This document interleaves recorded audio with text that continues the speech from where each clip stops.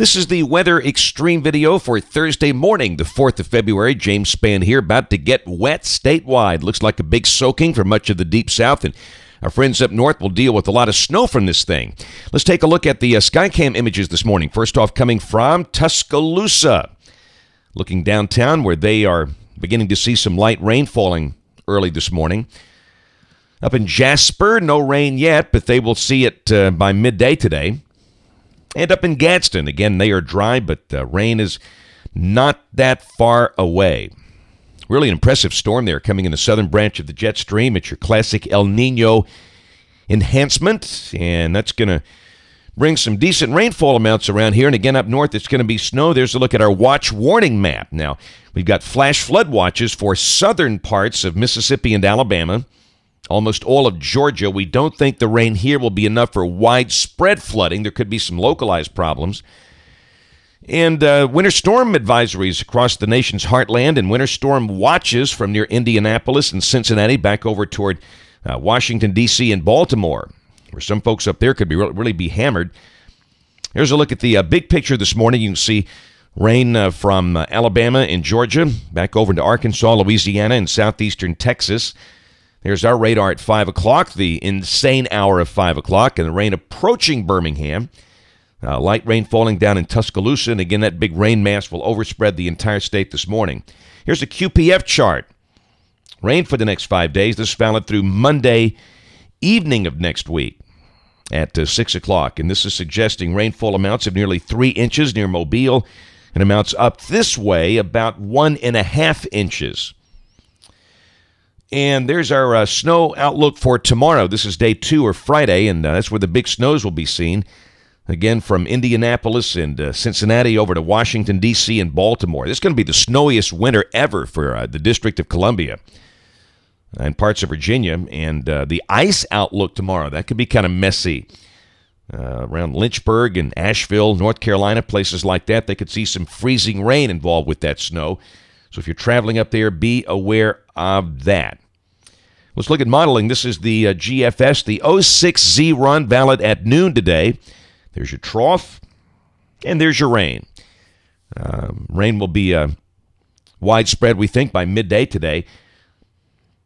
Tomorrow, and of course tonight, I think the heaviest rain will come probably from about 4 or 5 this afternoon through late tonight. Now, tomorrow, the surface low is down there near Bainbridge, Georgia. And at midday tomorrow, the heaviest rain should be east of the state. But we'll still mention light rain or drizzle at times throughout the day, still cloudy. And then Saturday, the main storm is just offshore. And that's when some really big snows could be going on. Up in D.C., should be winding down by Saturday evening. And again, you can see evidence of low clouds and moisture ramping back in here Saturday. So I think the day will be cloudy and colder, although the latest runs have not been as cold. Still, I get the idea we'll stay in the 40s all day Saturday with a cool north breeze, kind of a raw day. Maybe some drizzle Saturday morning. And then Sunday, the sun comes back. Should be a sunny day and a chilly day with a high mid to upper 40s, something like that, as we're in between waves. But as you all know, this is a very active pattern. And Monday, here comes the next one. And rain breaks out to the west, and snow breaks out over northern Arkansas and parts of Tennessee and up into Missouri. And there's Monday night at midnight, and again, the GFS has been pretty consistent here with all rain with this, with the snow well up north. And then Tuesday, the rain is off to the east by midday. Quick pick at the European, that's at Tuesday evening, and the European is slower. It's got the rain still in here Tuesday evening, so we'll mention a chance of rain Monday night and Tuesday. We'll fine-tune that, but confidence is growing that it will be a rain event. And then Wednesday of next week, cold air advection. Could be a pretty chilly day there with a high only in the low and mid-40s. Thursday, a week from today, looks cool and dry. And a week from tomorrow, here comes that storm we've been watching. This is the 12th. Another Gulf low.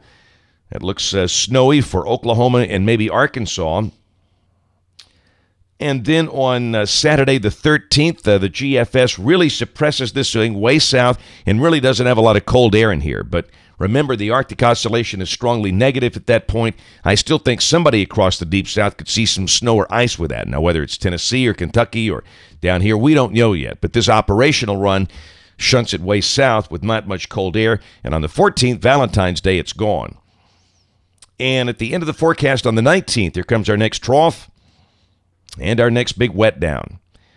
And again, somebody with that will probably see big snows up in the cold air just north of that. And again, there's the deal. There's the Arctic Oscillation. You can see that strong negative spike at mid-month, and traditionally that would open the door for some pretty cold air to get down in here.